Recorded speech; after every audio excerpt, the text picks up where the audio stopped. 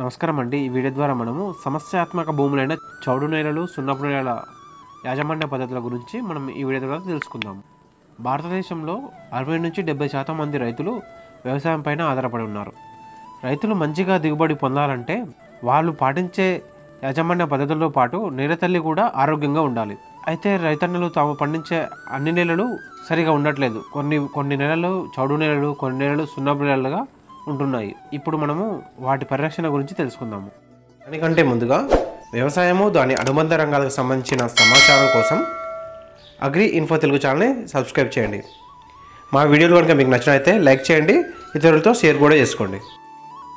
ముందుగా చౌడు నేలలు. మన రాష్ట్రంలోనే కాక దేశంలోని వివిధ రాష్ట్రాల్లో చాలా రకాల భూములు సమస్యాత్మకంగా మారుతున్నాయి.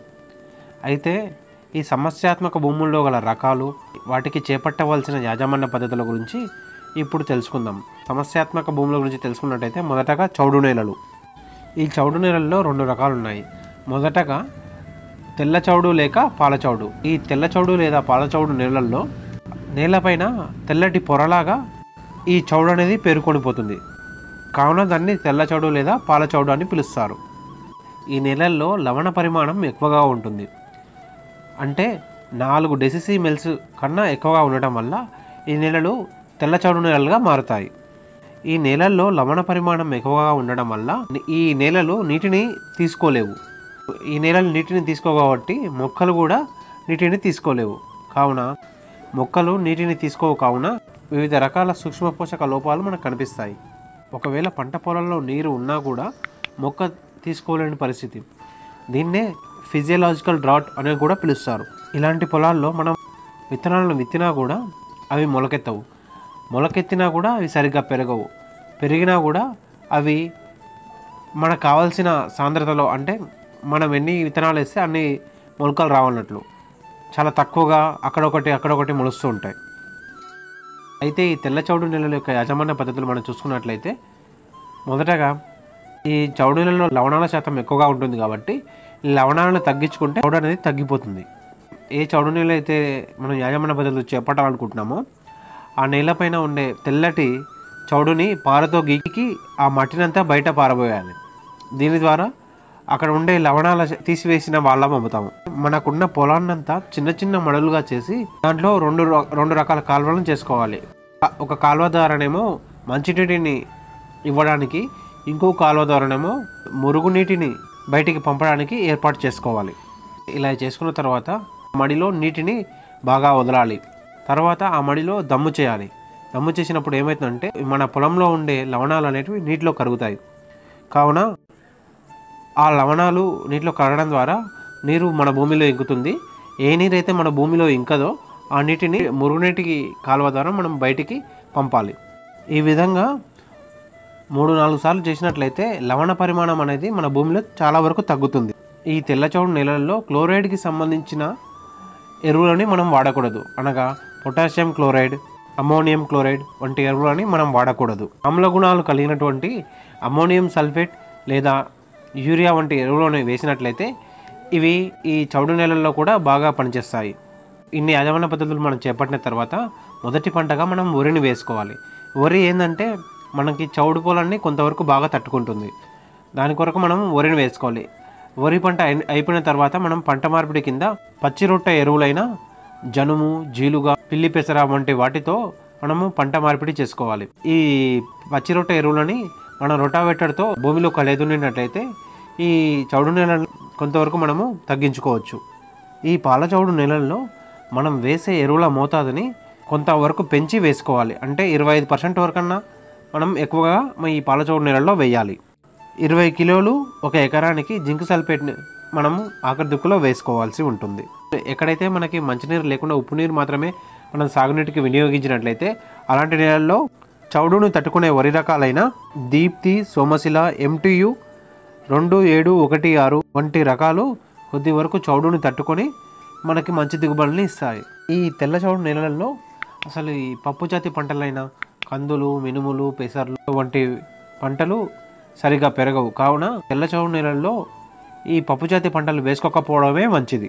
ఇంకొక యాజమాన్య పద్ధతి విషయానికి వచ్చినట్లయితే మన తెల్ల చౌడు కలిగిన పొలాల్లో భూమిని అంతా బోదెలు సార్లుగా చేసుకోవాలి. ఎక్కడైతే బోదెలు ఉంటాయో ఈ ఉప్పు అనేది పైన ఆ బోదెల పైన పేరుకుంటుంది కాబట్టి మనం సాళ్ళలో విత్తనాన్ని విత్తినట్లయితే తెల్లచౌడు నుంచి కొంతవరకు మన పంటని తప్పించి కొంతవరకు అధిక దిగుబడులు పొందడానికి అవకాశం ఉంది.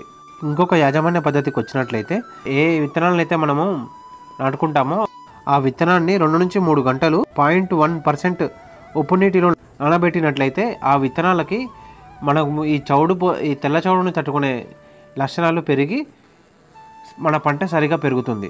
ఇంకొక సమస్యాత్మక నేల చూసుకున్నట్లయితే కారు చౌడు లేదా నల్ల చౌడు. ఈ నల్ల చౌడు నేలలు మనకి నల్లగా కనిపిస్తాయి. ఎందుకంటే ఈ నేలల్లో మార్పిడి చెందిన సోడియం అనేది 15% కంటే ఎక్కువగా ఉంటుంది. ఈ సోడియం రేణువులు ఏం చేస్తాయంటే మట్టి రేణువులను విడగొడతాయి. ఈ సోడియం రేణువులు మట్టి రేణువులు విడగొట్టడం వల్ల నీటిని లోపలికి పీల్చుకునే గుణం అనేది బాగా తగ్గిపోతుంది. అదే మనం ఎండాకాలంలో చూసుకున్నట్లయితే పైన ఉప్పులాగా నల్లగా గట్టిగా మారిపోతుంది. అలాగే వానాకాలం చూసుకున్నట్లయితే మెత్తగా మనం కాలు పెట్టిన వెంటనే జారిపోయినట్లుగా కనిపిస్తుంది.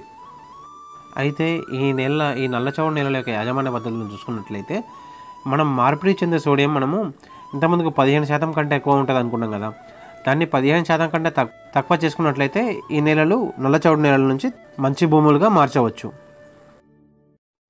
దానికోసం మన పొలాల్లో కాల్షియం ఎరువులని బాగా వేసుకోవాలి. కాల్షియం జిప్సంలో బాగా ఎక్కువగా ఉంటుంది కాబట్టి జిప్సం వంటి ఎరువులను వేసుకోవాలి. జిప్సం ఎంత వేసుకోవాలనేది మనం భూసార పరీక్షలను బట్టి ఆ మోతాదును వేసుకోవాలి. ఒకవేళ మనము భూసార పరీక్షలు చేయించుకున్నట్లయితే 1.2 నుంచి 1.6 టన్నుల జిప్సంని 1 ఎకరాకి చొప్పున వేసుకోవాలి. ఈ పద్ధతిని ఎట్లా చేయాలంటే మనం ముందుగా మన పొలాన్ని చిన్న చిన్న మడులుగా చేసుకొని జిప్సం ఎరువులను వేసుకోవాలి. ఆ తర్వాత మనము నీటిని నిండుగా పెట్టేసి దమ్ము చేయాలి. దమ్ము చేసిన తర్వాత ఆ నీటిని 5 నుంచి 6 రోజులు ఉంచేసి ఆ నీటిని మురికి కాలువల ద్వారా తీసేయాలి. పశువుల ఎరువును కూడా 4 టన్నులు వేసుకుంటే కారు చౌడు అనేది బాగా తగ్గుతుంది. ఇటు నెలల్లో మనం వేసుకునే రసాయనిక ఎరువులను 20% వరకు పెంచి వేసుకోవాలి. అలాగే ఆఖరి దుక్కిలో 25 కేజీల జింక్ సల్ఫేట్ని కూడా వేసుకోవాలి. ఇన్ని యాజమాన్య పద్ధతులు చేపట్టిన తర్వాత మనము మొదటి పంటగా వరిని వేసుకున్నట్లయితే మనకి వరి పొలం అనేది కొంతవరకు మనం చౌడును తట్టుకుంటుందని ఇంతకుముందు చెప్పుకున్నాం కదా, అలానే ఇప్పుడు కూడా వేసుకోవాలి. అయితే ఈ వరిని నాటినప్పుడు లేత నారు నాటకుండా ముదురు నారుని మనం చౌడు నెలల్లో నాటుకున్నట్లయితే ఈ నల్ల చౌడు సమస్య బాగా తగ్గి రైతన్నలు అధిక దిగుబడులు పొందడానికి అవకాశం ఉంది. ఇలాంటి యాజమాన్య పద్ధతులు చేపట్టడం ద్వారా రైతన్నలు తమ సమస్యాత్మక భూములైన చౌడు పొలాలని తగ్గించుకొని మంచి దిగుబడులు పొందడానికి అవకాశం ఉంది. Thank you. ఈ వీడియో కనుక మీకు నచ్చినట్లయితే లైక్ చేయండి.